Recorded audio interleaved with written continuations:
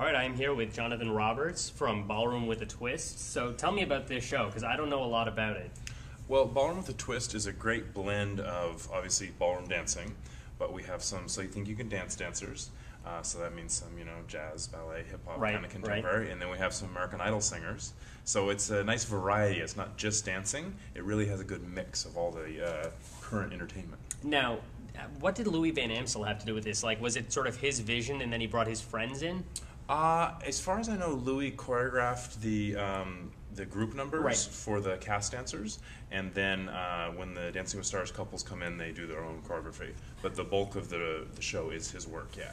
And so, obviously, the people that are from Dancing with the Stars that are on Ballroom with a Twist are not the ones that are competing on TV right now, right? Right. So is it just a mix of, like, the people that either were eliminated already or other ones? Yeah. So if you sucked and got eliminated, you might be on. If you're not cast on it, you know. Right. Or if it's sometimes it's during the summer and then a lot of people go, but we just it's kind of cool because every time the show's different because they rotate in different people from Dancing with the Stars, so it's never the same tour. Right. Okay. So like, when was the last show that you performed before the Toronto stop? The last one we did was we've been in Canada for like 9 days now. Right.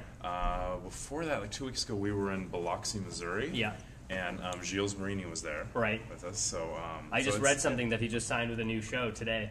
Oh, cool! Just today, yeah. So, so is it sort of like you could be performing with some people 3 days ago, and the whole cast could change potentially? Well, for the next one? Most of the company dancers stay the same. Right. Okay. But just the different singers or the American So You Think You Can Dance dancers, Dance with Stars, was different. Yeah.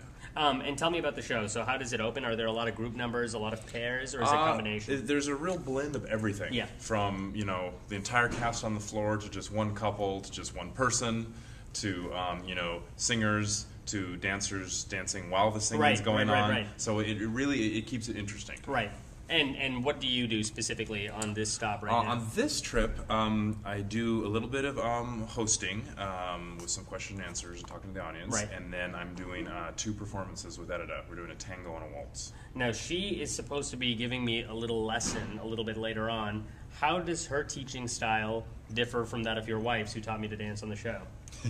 She's much better.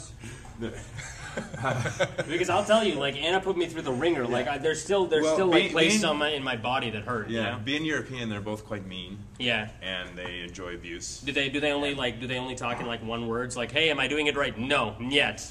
No. Yeah, that's more Anna. Oh, okay, yeah. I got a lot of nyets. I'll say like 2 words. I got a lot of nyets. All right, awesome. So if you could just say, this is Jonathan Roberts here at the Ballroom with a Twist tour in Toronto, right at the camera, that'd be great. This is Jonathan Roberts here with the Ballroom with a Twist tour in Canada.